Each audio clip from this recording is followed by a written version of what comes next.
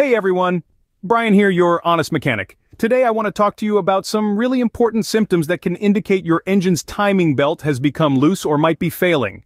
The timing belt is a crucial engine component that synchronizes the rotation of the crankshaft and the camshaft. It ensures the valves open at precisely the right time in relation to the piston movement. If this timing gets thrown off from a loose belt, it can cause major engine issues. Over time, timing belts naturally wear from friction and can stretch past an acceptable point. Many mechanics recommend replacing your timing belt between 60,000 to 100,000 miles, depending on the vehicle, but sometimes they can become loose or fail prematurely. So, how can you tell if your timing belt is excessively loose? There are 4 key symptoms to watch out for. First, you might hear rattling noises coming from the front of the engine, near the belt area.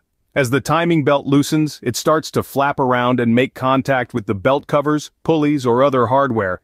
This creates a rattling or tapping noise, usually at higher RPMs.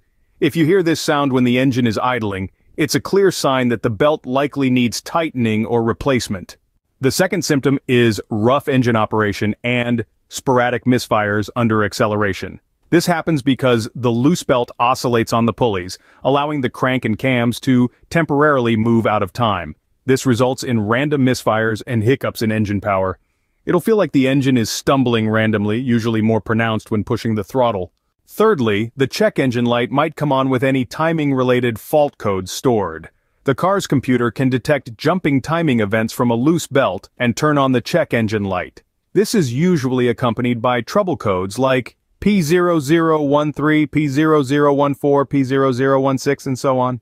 Lastly, in severe situations, the belt could come completely off the pulleys or snap after getting too loose. This leads to significant internal engine damage as the pistons and valves lose all synchronized timing. The engine will not turn over properly or start in this case.